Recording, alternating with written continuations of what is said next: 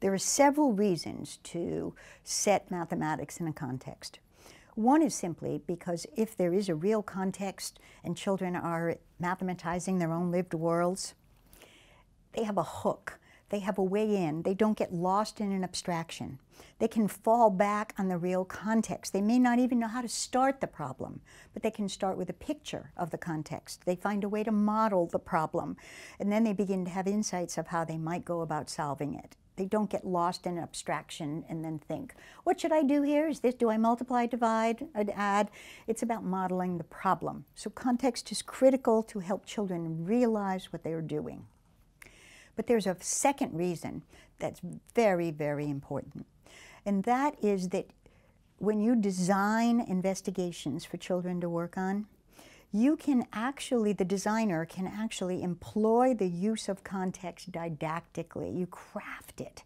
You choose the numbers carefully. You want to make certain strategies begin to emerge. Let's say I want to make partial products emerge. And I line up, I get a picture of a bunch of 6 packs of water, and they're stacked.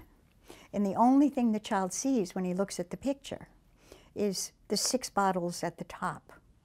He can't see, he knows there's more packs, but he can't count the bottles because he can't see them.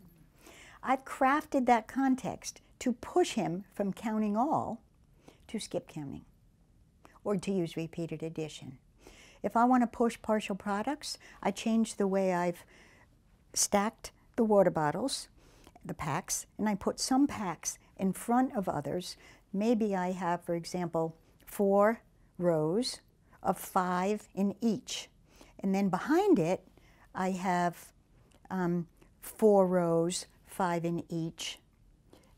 Now I've pushed, doubling the 2 partial products. Now, suppose I change the one in the back, and where I have 4 5s, and I add 5 5s, and those are visible. So now there's 9 in the back, but the 4 by 5 can't be counted. I've pushed partial products. There's all different ways to craft the context progressively as you build sequences of investigations where the child just feels like he's working on problems from his own lived world. And he's just doing math workshop like they do every day. But the investigations have been didactically crafted using context to consciously ensure progressive development.